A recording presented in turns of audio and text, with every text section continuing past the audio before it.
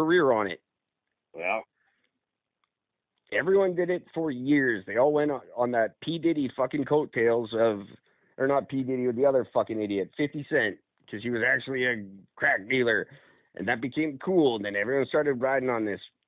And now it's, oh, we don't want to be associated with the urban. It's just another way of saying nigger. Well, you did it. We didn't make that persona. You did. That's right. You guys say it on your records. We don't say it on ours. We're not allowed. We don't sing about black culture. No. You're never going to get that from a band. And no other band is singing about how urban the black people are and how we're trying to keep them down. There's no band that does that. No, there really isn't. But there's a lot of black ones that do. You can't bring it on yourself and then hate the world for it. Yeah. It's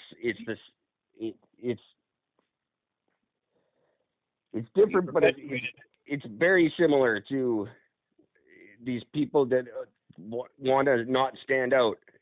Now they're saying distinguish us, identify us as a group, and as soon as we do, they're going to go, oh, I don't want to be pigeonholed as that thing. Yeah. Well, stop it. Stop doing it. And yes, I'm talking about the people who haven't figured out the liars. You're liars. The 85, or I guess it would be the 83 liars, the 83 groups of liars. Yeah. There's 85 genders, male, female, and 83 fucking liars.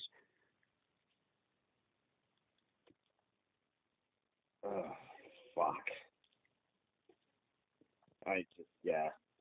Anything else news I don't even want to talk about. I'm sick of the fucking the couple that, what's his name, Harry and Meghan. I'm sick of it. I don't care. Why is Canada having to pay for their security? I don't understand. They're internationally protected citizens. Any country they go to is responsible for their security. It's not just a Canadian thing. He has denounced his royal heritage. It doesn't matter. It's got nothing to do with his royal heritage. They're listed as internationally protected citizens. It doesn't matter what country they go to. That country is responsible for their security. It's not a Canadian thing. If you don't like it, kick them out of the country. No, it isn't that because of their royal heritage. That's why they have that. When you denounce that royal heritage and you denounce that... It doesn't work that way. It has to. He's still of royal blood. It doesn't work that way. All he's doing is denouncing his money and stuff. He's still the fucking prince. You can't take that away. It's your birthright. He can denounce it all he wants, but it's his bloodline. If everyone fucking dies, he still becomes the king, whether he denounces it or not. So the rest of the world can say what they want. He's an internationally protected citizen. It doesn't matter what country he goes to, that country is responsible for his safety. If we don't like it, we have to deport him.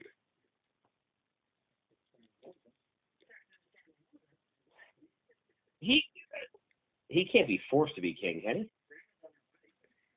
Well, yeah, he has to.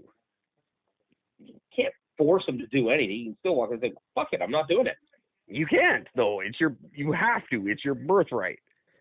Whether he likes it or not, he's still, well, he's not, but the chances of him becoming king are slim to none because it goes to his nephew. It goes to his brother, then to his nephew, and then to his nephew's kids before it ever goes to him. But if they all got killed in a weird, if the coronavirus wipes them all out, or a weird photography accident like happened in King Ralph. Great John Goodman movie. Yeah. Yes. Forever. Technically, they could force him.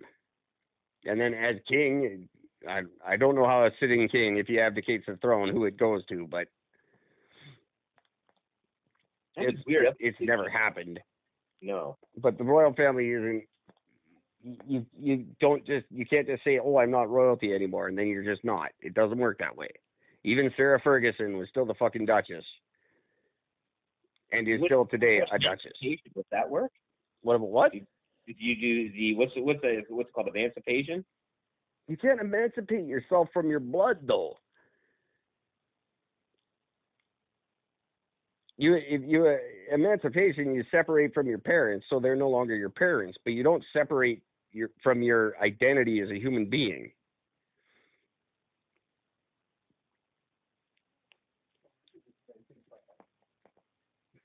I don't think you can't dissolve a royal family. They're always going to be royal. All they could do is go into hiding, which would have been the smart fucking thing to do anyway. Which is, I guarantee, this is just another distraction story. Because if you really wanted to get out of the public spotlight and not have any royal affiliation, they just shut up, dye your hair, and go into hiding. It's true. This is Kurt Cobain, I don't want to be famous syndrome. Yeah. Then stay in your fucking garage. Don't do the concerts. You didn't have to be famous.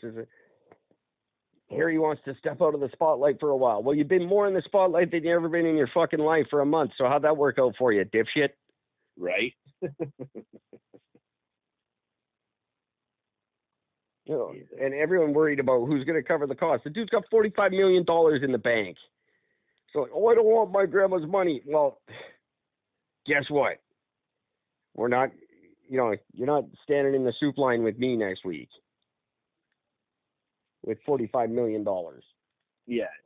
No, yeah. And I guarantee within 2 years, his wife has a reality show. Guaranteed. Oh, yeah. You think 2 years? Yeah.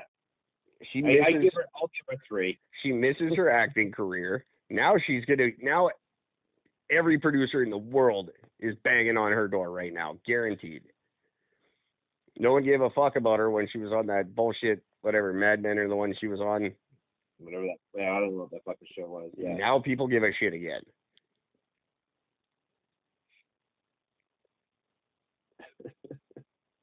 But what is the RCMP doing that they can't check on these guys once in a while, make sure they're not dead? Like, can you take a break from beating natives to go check on the prince every now and then? Is that really going to cost a tremendous amount of money to the taxpayer if you fucking put down the taser and go make sure Harry's alive? I don't see what is the big cost? Number one, they're in Canada. No one gives a fuck that they're here. No one's out to hurt them. What are you protecting them from? They might accidentally get offered Girl Scout cookies. They are addicted. What is the tremendous amount of protection these people need? She was just on the downtown east side hanging out a block from where I used to podcast from. She went and said hi to all the women at the women's center. If you can navigate East Hastings and be fine, you don't need a great security detail. Yeah. No, that's true. Oh, fuck.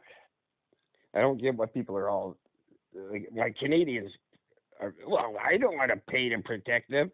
What the fuck are you talking about? These are the same people that donated $16 million to a bunch of rich people. Same ones whining. Fucking figure it out.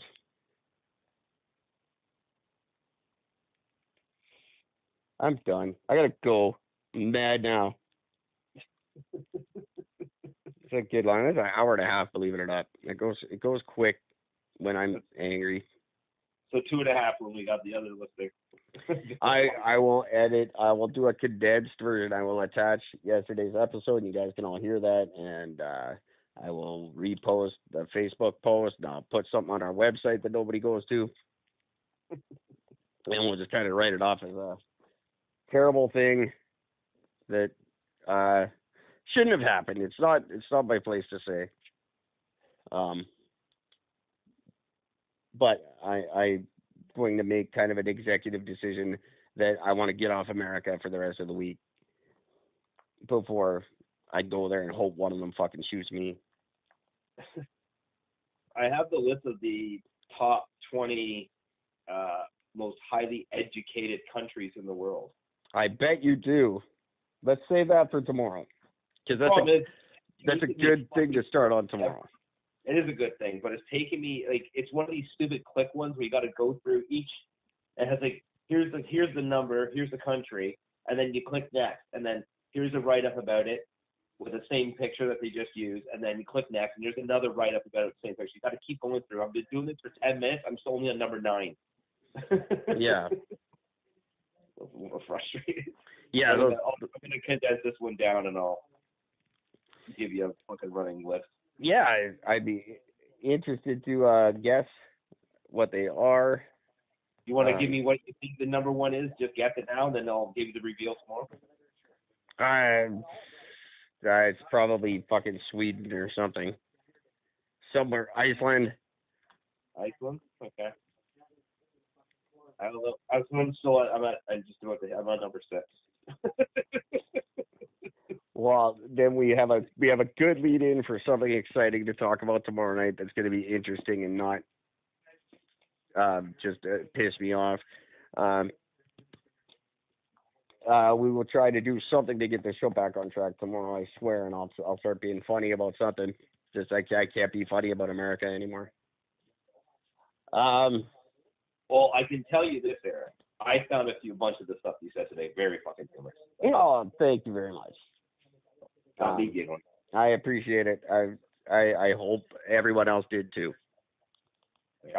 Ultimately, that's what I want, and I'll give a big speech tomorrow night about it, and hopefully we can get some listeners back and go listen on Spreaker, because we could really use the stats bumped up on there.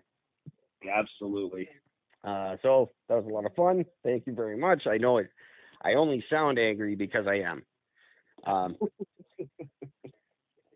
But we will be back. I hope tomorrow evening we're doing this. As far as I know. Fantastic. So in roughly 23 hours, we'll be back to do this again. Until then, everyone take care of each other. Die a horrible death to people who suck. Right. Yeah. Fantastic. Good night. Perfect.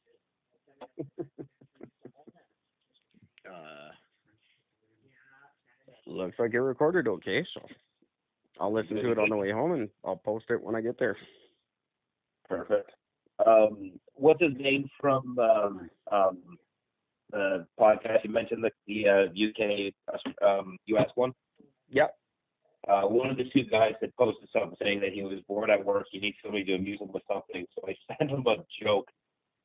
And the joke is just quite simply, so I favored the gypsy woman who was on her period yesterday. All I got was my palm red for nothing. Oh, God. So I said, that's all I texted him. I didn't know setup. I just texted him that. And he messages back. He's like, oh, my God. He goes, that is so fucking random. That is. There you go. I think that might be my Twitter bio from now on. I'll tell you one thing. I'm not going to tell you the answer, but you're going to be stunned who number 1 is. Oh, yeah. Okay. I don't agree with it. I'll try to figure it out. I don't agree with it. I say there's no way this is true. I'm not gonna cheat. I won't look it up, but I'll try to figure it out. The most highly educated countries in the world. I will. Number 1 here. There's no fucking way in hell this is true. I'll try to figure it out, and I won't cheat, and I'll give another guess when we talk about it tomorrow. Perfect. Awesome. All right. My friend. That was awesome, buddy. Have a good night. Sorry to cut it short since I'm sitting at a friend's house, and they very nicely, politely didn't talk for an hour and a half.